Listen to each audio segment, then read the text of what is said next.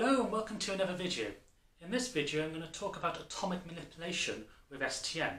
So in a previous video, which I'll put a link to just above myself, I talked about atomic imaging with STM.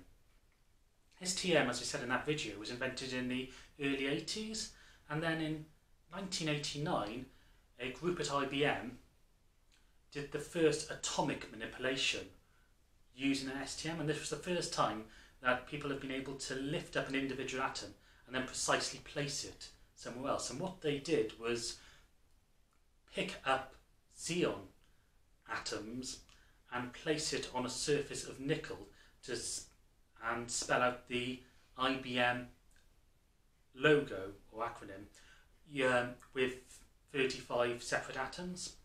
So to be able to do this, they had to do it in very low temperatures, because atoms tend to move around on surfaces if they're not bonded on securely, and heat is one of the main sources of energy for those atoms, so the hotter it is, the more that likely they are to move around. So they had to do these down at very low temperatures, close to absolute zero, so around 4 Kelvin, which is around 200 or minus 269 Celsius. So the question is, how did they manage to do this with STM?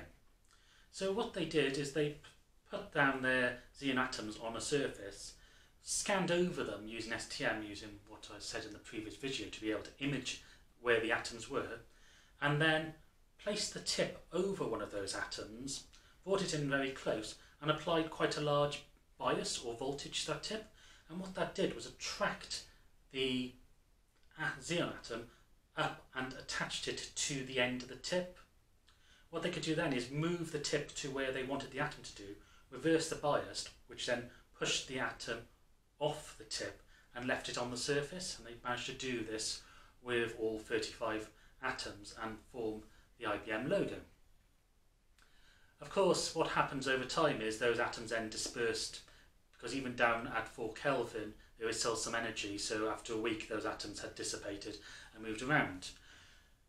In 2013, another group from IBM, to celebrate that work, produced a video, went up on YouTube, and I'll put a link down below, which is called A Boy and His Atoms, and they use more atoms to actually form the shape of a boy with an atom acting as a ball, and then put together a little animation. So they manipulated all the atoms to be able to form effectively a cartoon, and put it together in the video, which you'll see in the link below.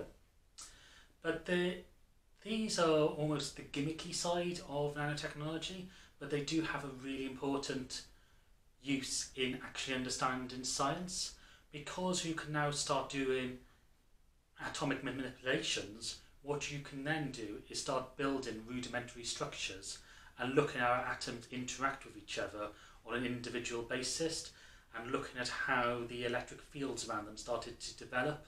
So this is where this work has become really useful for science. Anyway, I hope you've enjoyed this video, and I'll see you again soon.